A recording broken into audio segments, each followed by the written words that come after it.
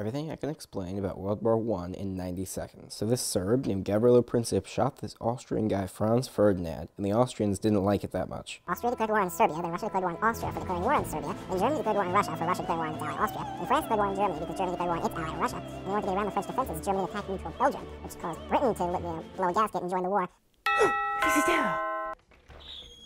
Oh, hello, Germany. It's sleeping time. Oh, good heavens. Russia then advanced into East Prussia and the Carpathian Mountains.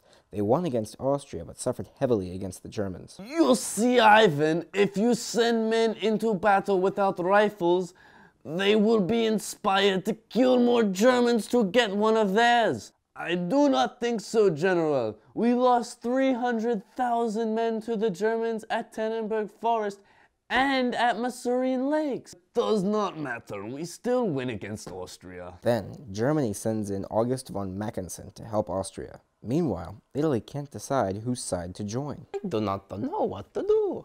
I am friends with Armenia, but I am also friends with Francia. Then Russia catches Leninitis and becomes communist. They pull out of the war.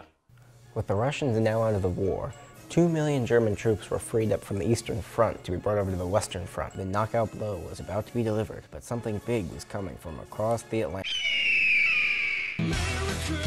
America and friends then beat the living daylights out of Germany until the armistice was signed. The war was over.